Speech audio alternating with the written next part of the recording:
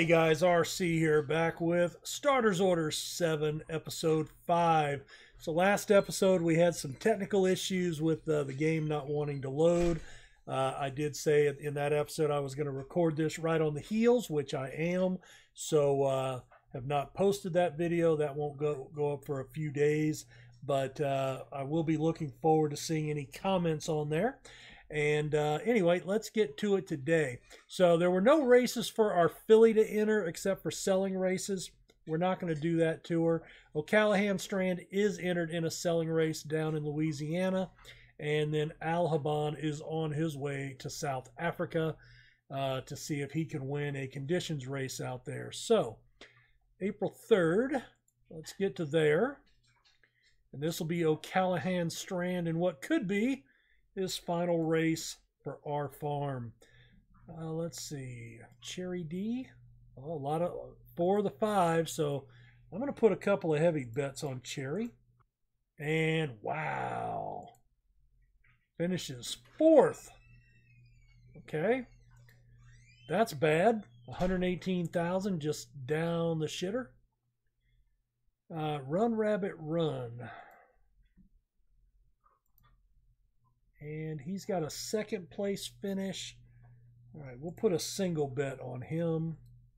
And he does win, so we pick up 50,000 there. So we offset one of our losses, so we're only 68,000 in the hole for the day. Thistledown Rose, pretty heavily favored. Now these horses have all raced a lot. So there, she's carrying 117, a 50. This is a pretty low group, and it is a selling race. So, you know what? Let's put some money on her. 17,000. No, she loses. Thank you very much. And this is a Class 7 selling race on dirt. O'Callahan Strand. 36 rating. One of the lowest, in fact, 2nd lowest in the race. Tipsters, none of them like us. Parading well, lean and ready to go. Let's go race. Maybe she'll do a better job. Looks like we're in the middle of the pack here. Got a pretty decent start out with the leaders. Settles into that 2nd trailing position. Slides a little over towards the rail. Might have gotten pinched a little bit by Quaishan Leader.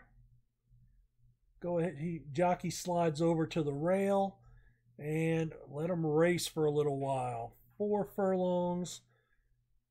All right, he's making the move with the lead horses. 2.5 furlongs. So the front horses went off. O'Callahan Strand went with them. So we're inside the 2 furlong pole. He's holding steady in 3rd. Looks like Kawaii is fading right behind him. Cinchut is right there. They're bringing it in. We're in the final stretch. We are making a run, and he has moved out in front. Can he hold on? Coming up to the wire, charging pack. It got really close there, but we held on for the victory. All right. Maybe we won some money, and maybe somebody will buy that horse. Should have put some dollars on him, but that's okay. Taking a look at the form book. Mid-division early, progress and prominent halfway, led inside the final furlong running all out. 9-1 odds. Ridden as a closer, ran a little freely. I enjoyed that ride. The distance was ideal. All right. So let's get to the end of the racing. And he didn't sell. Or does he go to auction today? No clue. He's up to a 46. Why does he have... Somebody told me this F was related to their breeding fertility. But this is a colt. I guess maybe they could have, performance issues. I don't know. I have no idea. All right. Alhaban's going off next. Let's see. Has anything popped up? Let's move out to Monday here. There we are. All right, has she opened up any more races? So we seem to like the 5 and 6 furlongs. That seems to be the distance. So let's look at a 6. All right, the South Africa was the only one that we had plus selling races, and that's all that's still left for her. O'Callahan, 5 and 6. More selling races. I mean, I don't know. I don't know what to do with him. Even in the selling race, he ran. It was really close. So, yeah, let's go ahead and try to move him out. That's going to be the best we can do. Let's see. Let's go ahead and go to the 15th, and then get to race day for Alhaban. So he's by far our best horse, a first and a third. And let's go ahead and get to the track. Do we want to go after any money? Not in that race. All right, we're second in the betting. We've got a first and a third. Dr. Flynn has a second. Face the Problem is second and fourth. Those two both have slightly higher ratings than we do, and we are even with the other ones. Tipsters, we're getting 2 votes. Face the Problem's getting the other one. In the paddock, parading well, lean and ready to go, as is Face the Problem. No advantage there. I'm going to go ahead and put 2 bets, max bets on Alhaban. That moves him up as the favorite now, for whatever that's worth. That's just an owner betting stupidly on his own horse. Is this a right turn? It is a right turn. My horses have not run a right turn yet. That's interesting. He breaks late, settles into the rear, picks up the pace a little bit and settles in with the pack. I find it so odd with the hilly course instead of being flat. I guess it's still a flat track, right? All right, let's get it up. Can we make any move? Still running. Disturbia's way out there. Looks like we're starting to make a move. Number 2, Dr. Flynn is there. Sue's Dream is right there with us. We're running 4th. 2 furlongs. Coming up on the outside is Face the Problem, making the late run. And he was one of the favorites. Dr. Flynn is in second. Face the Problem passes him up. Here come all the runners. We're all laying it out. Face the Problem. Sue's Dream. We're up into 3rd. Can we get to... Whoo, it was close. We might have gotten a second there. Might have gotten a second. Which should win us some money. That's good. All right, how does the form say we looked? Settled towards the rear, ran on. We finished a length back, a quarter length in front of Sue's Dream. All right. Ridden his closure, got the distance well, ground suited perfectly. All right, well, that's interesting. Well, they're all split on that race. We'll go ahead and skip the rest of the races today. Don't need that horse. All right, so we got 3 times in the money. He's got $23,190 in earnings in 3 races. So it says you want to try to race these horses at least 4 times. So let's see. Stamina has not started to move. We've maxed out the potential bar, and we're at 65-ish right there. All right. If he had a little bit more cruising speed or extra speed burst, I think he'd be a better horse. But let's see what he's got here. Moving on. 6 furlongs. I don't want to sell him. So everything right now is a selling race. All right. And the next sale is April 30th. So we'll move up to that. We'll go ahead and save the game and go to the auction. Kind of a small group. Kind of a small group. And I'm probably not going to play this as detailed as a lot of you guys do. One, I don't know exactly what I'm doing. Secondly, you know, I don't try to min-max every game. So we've got a couple of horses in here that have won. That's a group 3. So I'm guessing that's a group 3. The coppers here, that should be a group 2. It is. And we actually have a dam that has a group 3 wins. All right, so that's a possibility. So the first 2, 1, 2, 5, 7, and the last one. Those are the ones I'm kind of interested in, just off of what I'm seeing there. 1, 2, 5, 7, and the last. Yeah. 1, 2, 3, 4, 5, 6, 7, and the last one. All right, so we're going to go after 3 of those 5, and then I'm going to tack in those. I'm going to pass on the 2.2, 220. Again, I'm not going to talk a lot during the auction, but that way you guys can see. Well, you could see if I could move my face, but you'll have to trust me. Most of the games that I record, that's the best place for my picture on camera. So this game happens to be the worst place. Tell you what, I'll try to move it real quick. And I think it resets when I go off the screen like that. It doesn't take away the bids, but it does reset.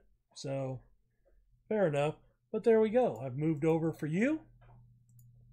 That's the concern I have, that I have for my subscribers and my viewers. I do appreciate you being here to watch this. There's an ulterior motive. I mean, I want you guys to help me figure out what's going on. Give me some comments.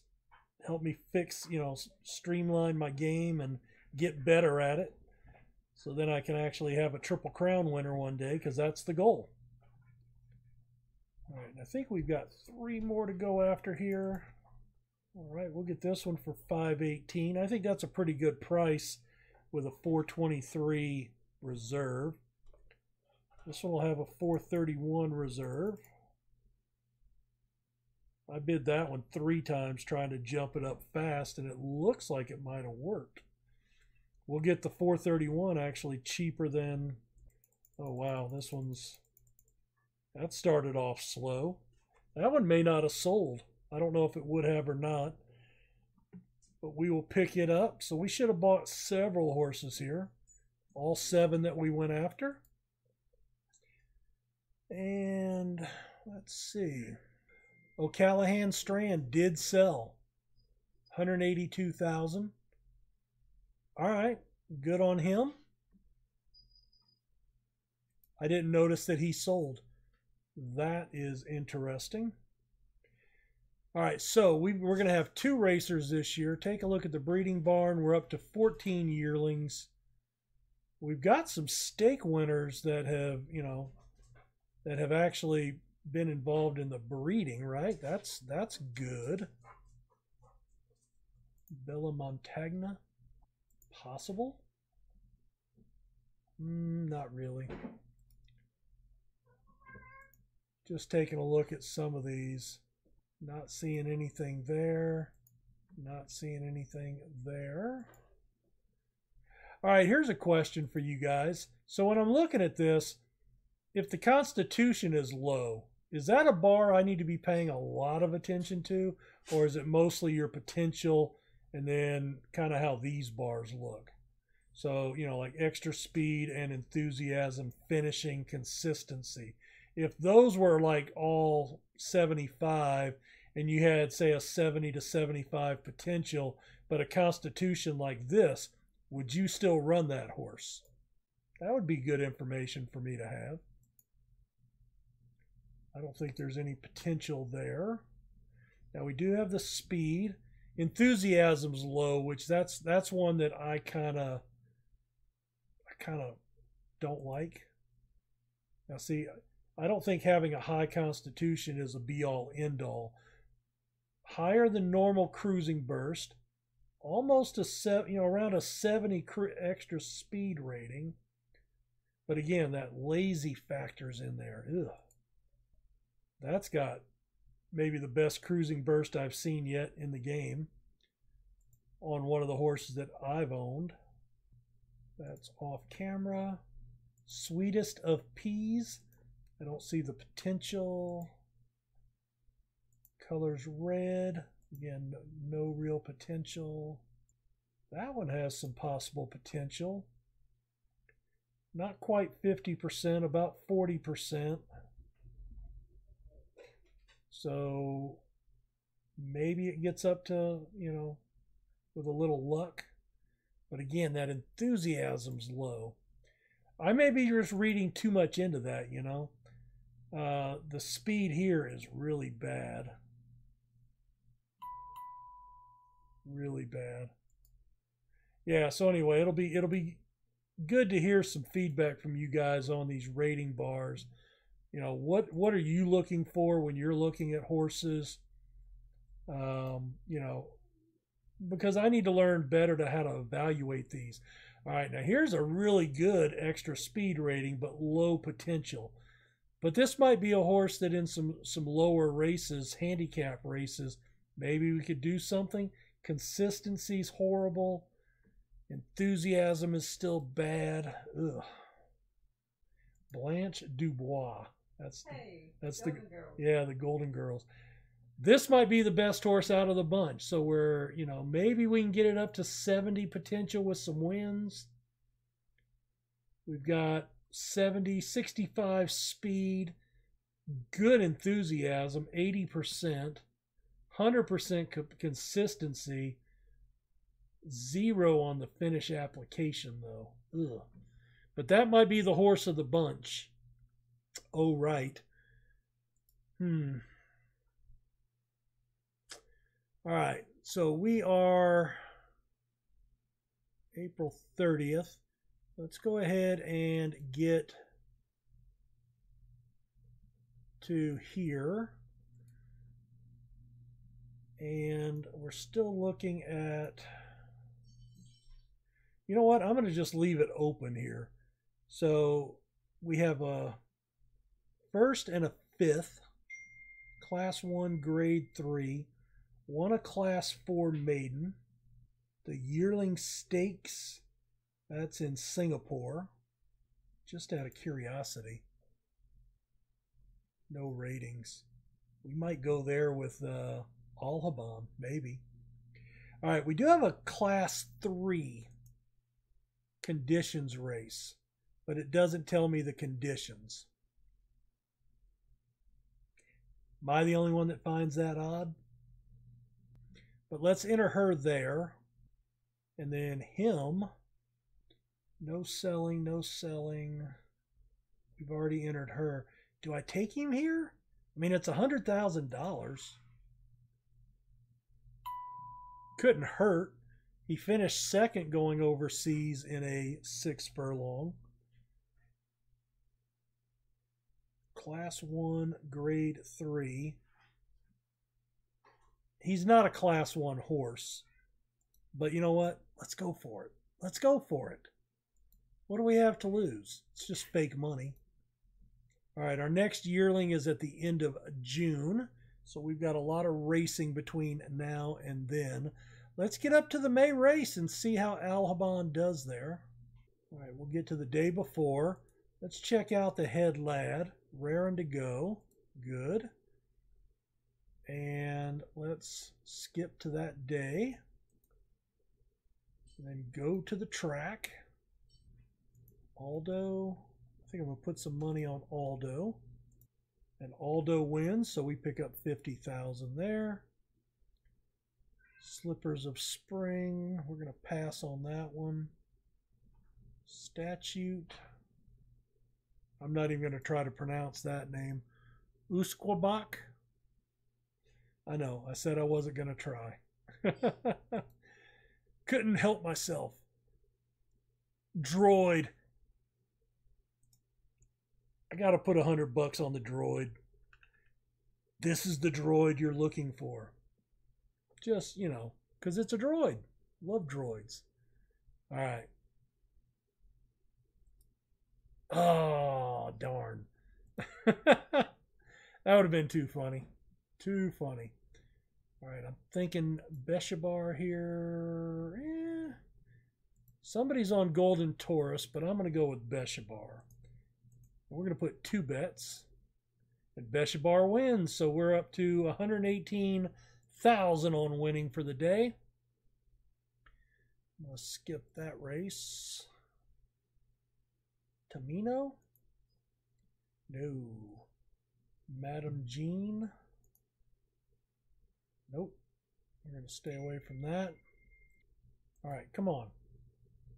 Can I bet on that race? Second and fifth, a fourth. I'm going to bet Mosita. 4 to 5.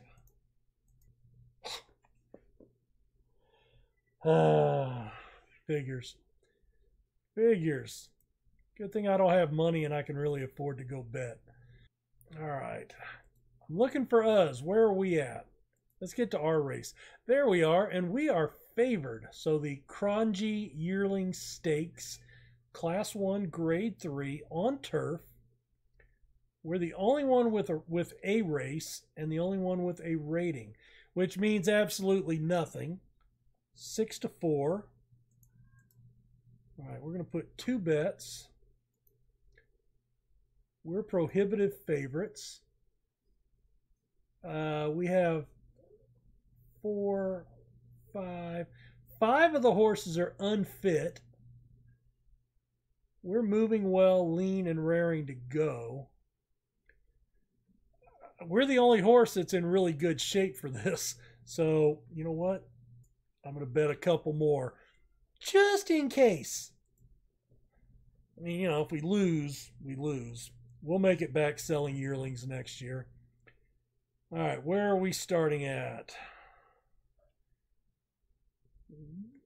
From the 6th gate. All right, so close to the outside here, I guess. No, we're starting on the rail. It didn't look like we were starting on the rail there, fellas. All right, we are in last. That doesn't bode well. And we've got horses in front of us. Can we find some room through the field? I don't know. Nope, we got pinched right there. All right, he's making a run here, but that holdup may have cost us. He's charging 1.5 furlongs. I think he blew his wad there. 1 furlong. Does he have anything left? I don't think he does. Into 3rd. Get there. Nope, he's going to finish 3rd. Oh, we just lost a boatload of money on that, and we didn't win any money either because it was a relatively small field. No, we did get. Okay, so we got a little winnings, but 66 to 1 horses win. That's pretty horrific. And we just dropped $1.78 million today. We were dropping $250,000 bets on our horse there at the end. Al Haban just cost me a lot of money. If I was a man of principle, he would be glue right now. Just on principle. But I'm not that callous. And I actually do love animals. So to the glue factory, he will not go. I will just mourn and drink alcohol to drown my sorrows, assuming I have money left to buy alcohol. Ran early. I think that hold up in when he made his push cost us. Struggled for pace. He almost had to stop. So I think we could have done all right there. 41,000 in earnings. Oh, that's not us. 33,000 in earnings. 4 times out of 4 in the money. You can't be too disappointed in that. Let's look for a 7 furlong selling race. Class 1 Grade 3 Juvenile Championship. We've got some really good horses. I don't think we're that good. We're going to skip going there. I think that's the right call. And we may just have to look at some handicap races, which I'm assuming, I haven't seen any. I mean, there are some, but I haven't seen a bunch. Let's see. Anything at the 5 furlongs? No, just a selling race. I'm wondering if those are just later in the year. Maybe. I have no idea. All right, the next yearling sale is the 29th. Let's go ahead and get to the next race, and that'll be the last race for this episode.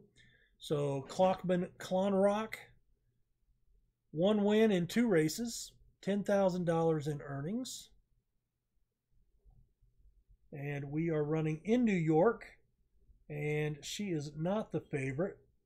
She's entered in the 3rd race, a conditions race. I don't know what the condition is. All right, Cotton is pretty heavily favored, 7-4. I'm going to put 2 bets down and flush some more money out. Appreciate you. All right, so Clonrock went off at 66-1, closed to 12-1. Give Me 5 is the favorite. Give Me 5, parading well, parading a little lazily. That's great. Let's see, Rajamond. We raced him before, just like last race, I think. But that's the only one I recognize. 1st and a 4th. 1st and a 2nd. So we'll put some money down on Give Me 5. Oh, hopefully we can surprise a few people here. 6 furlongs on dirt. We are on the inside, on the rail. We got a good break out with the leaders. That is good. Maybe he'll ride her as a front runner this time. All right, neck and neck with Strathacol, holding on to the lead. On the outside, it's the number 7 horse, Distinctive Look. Definitely has a distinctive look. We're running 3rd, 1.5 furlongs left to go. I don't know if we've made a push yet. All right, the 1 furlong pole. He gives it the whip once, twice, 3 times. Jamie's Lady is holding on to that lead by a neck, and we're going to settle for 2nd there. It's not a bad run though. And we knew she doesn't have extra speed. So, you know, that's disappointing. No extra. So there was nothing extra in the tank. Ridden as a closer. I don't know how you wrote it as a closer from the front, but okay. Got the distance well. All right. Well, let's bail out of the auction here, save the races, and let's check. So we got another race here. All right, so we've maxed out potential at about 65. Yeah, I don't know. No finish application. I think that's what hurt her in that race. If that horse would have had some finish application, I think that would have been the difference. All right, Alhaban. We have 1st, 3rd, 2nd, and 3rd. So looks like we've been in the money 2 overseas races. So we've done okay there. A little jaded. Average build, normal, a good track. And taking a look at the ratings. So we've maxed his potential out as well. All right, so he's pretty much maxed out. He is what he is. Now, here's another thing I don't know. I've seen Chris Orme say that, you can max this out and maybe push it a little bit, that maybe this could get up to 70 or 75. But what determines that? I have no idea. Is that going to be something that happens when he changes to a 3-year-old? Or is that something that should happen now? If it's going to happen, I don't know. Don't know. But he's running well. He's running well. All right, let's see. So she's up to an 84. He's actually at a 95. I think that's my highest rated horse I've ever had, which is pretty sad, but that's all right. All right, so there's 8 races at 6 furlongs. She did okay in a class 3. All right, there's our penalty cutoff. So selling race, a 0 to 90 handicap, and she's an 84. So maybe I start okay, so here's some handicaps. The debutante class 1. I just don't think she would run well in these class 1 races. I don't think she would. I think she's proven that.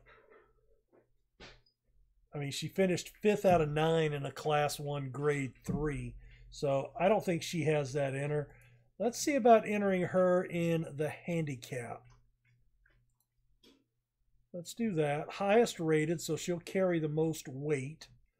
That's worrying, but that's okay, I suppose. And then he's still looking at 6 furlong races. How is he bred? Let's take a look at him. A mile and 3. Oh, wait a minute. Hold on. He did jump up. Holy crap. All right, he's almost 25%. All right, so what does that do for us? What does that do for us? Let's see. Inbox. I need to go find my notes here. I ought to write these down somewhere.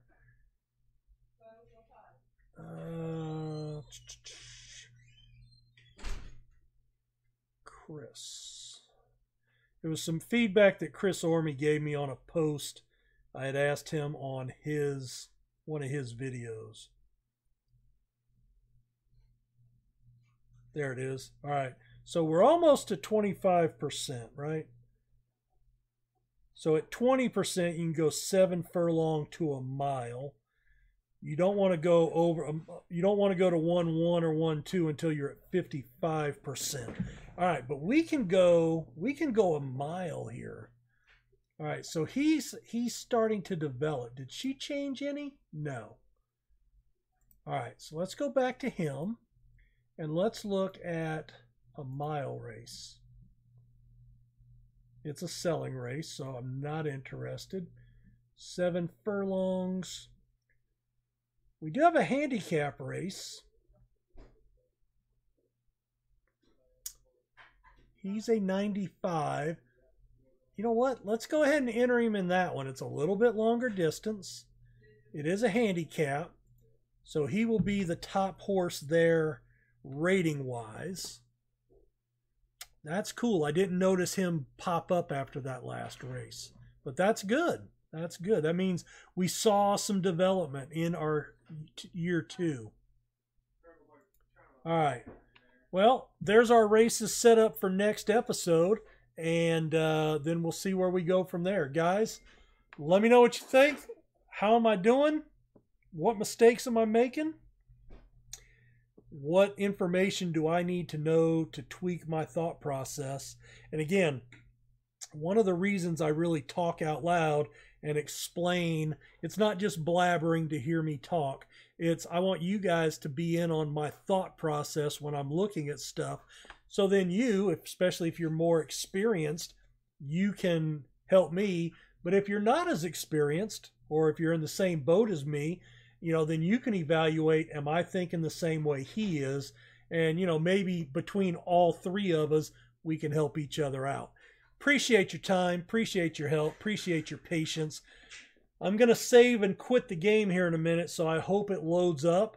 We did talk about that last episode, having some issues. Hopefully that's in the past, because I haven't had the problem before. We'll see. But guys, we will see you next episode. Take care. Bye.